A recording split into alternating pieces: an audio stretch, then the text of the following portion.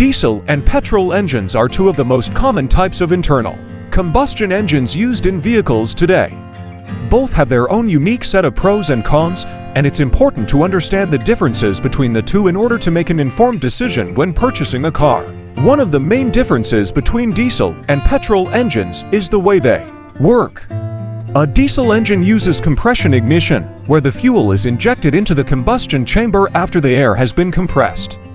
This causes the fuel to ignite and drive the pistons. A petrol engine, on the other hand, uses spark ignition, where a spark plug is used to ignite a mixture of fuel and air in the combustion chamber. Diesel engines are generally more fuel efficient than petrol engines.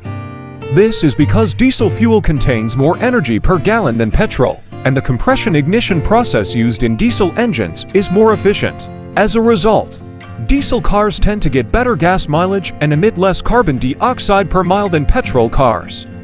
This makes them a more environmentally friendly option. On the other hand, petrol engines tend to be less expensive to manufacture and tend to have better performance.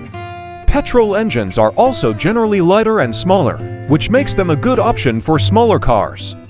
They are also more widely available than diesel fuel. Another point to consider is the maintenance of the engine.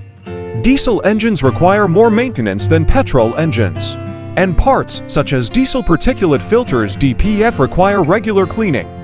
The cost of maintenance and replacement parts tend to be more expensive than petrol engines. So which one is better?